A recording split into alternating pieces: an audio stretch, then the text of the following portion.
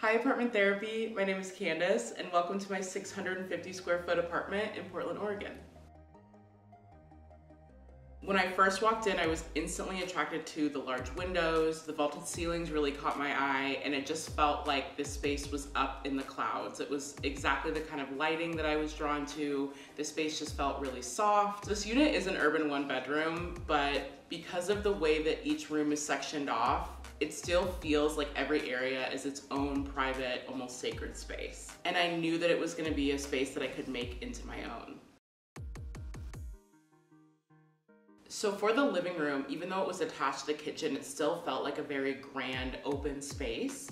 I wanted to continue that by adding in a lot of neutral, light-toned furniture that still made it feel very airy. My ultimate goal was to make it feel almost spa-like, or like that sense of calm that you get when you take a deep breath out. My Cardial couch is definitely, I would say, a focal point from the living room. It's extremely cozy. It literally feels like a cloud when you're sleeping on it. It's almost dangerous. I feel like I've taken almost one too many naps on this couch when I should be doing work. But the center part of this living room is actually my coffee table. My coffee table was the first piece of furniture that I bought that was more of an adult purchase. I really wanted something that was angular, something that still felt neutral but was a unique design, and everything else just sort of started to form around that.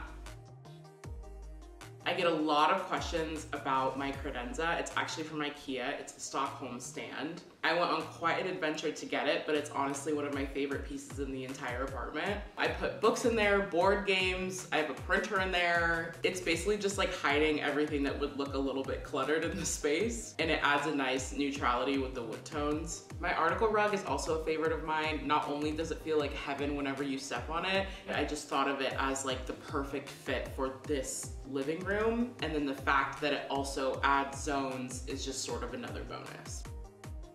Because of the kitchen island, the couch just intentionally fit in this space a lot better, but that meant that I got to divide the back part of the living room and turn that into sort of a music den of sorts. I'm a really big music fan. I love a lot of indie rock and a little bit of soul. So I used the open shelving behind me as sort of like an homage to that. I think there's a lot more color in that spot of the apartment. It's a place where I can just like put my music on, put on my records, dance around, have a good time.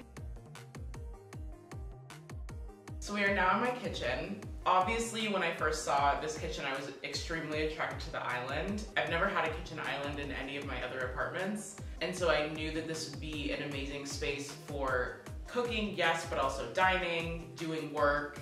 It's sort of a multifunctional space, to be honest. Similar to other areas in the apartment, there just wasn't a lot of storage, so I actually built these open shelves. I didn't want it to feel like they were weighing the kitchen down in any way. I obviously wanted them to look really nice and organized, like a beautiful focal point, but I was intentional about the light wood that I use, or every like jar that I use for storage as well. And then when it came to styling the island, I think adding pieces that were very functional but also aesthetically pleasing is just a perfect recipe for me personally. So my fellow kettle is something that I use every day, but it also looks really nice on the counter. This fluted bowl for fruits or vegetables that I got from Etsy is one of my favorite pieces in the whole kitchen. I also have a Bermuda toaster oven in the back that looks really nice but also cooks so many things. When it comes to the full kitchen, I think functionality is key, but I also am surrounded by pieces that bring me joy every day that I love to look at and I think flow really nicely within the space. So moving into the bathroom, as soon as I saw the towels on the floor, to me it was really giving spa. I did my best to create my own in-home spa element, so I added things like really fluffy soft towels. I love the towels from Parachute Home.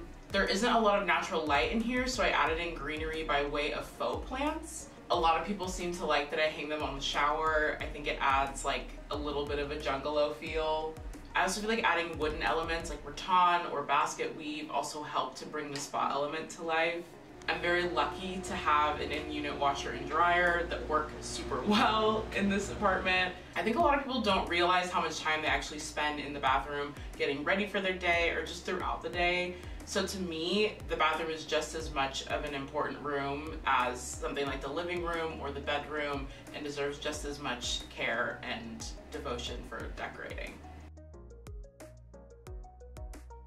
So we are now in my bedroom. I care a lot about sleep and getting good sleep, and so the bedroom to me is probably the most sacred space in this entire apartment. I feel like I'm changing out my linens and playing around with different colors all of the time, but right now my bedding is from Tufted Needle, amazing breathable linen pieces that just become softer with every single wash. I've played around with adding different colors, but ultimately because the windows are north facing, I like to add in a lot of warmer lighting through lamps, standing lamps, bedside table lamps. My standing lamp is from Bright Tech, my bedside table lamp is from West Elm. Having really unique pieces that even if they're from a place like IKEA, they don't look like they're from IKEA are really important. That being said, this dresser is IKEA.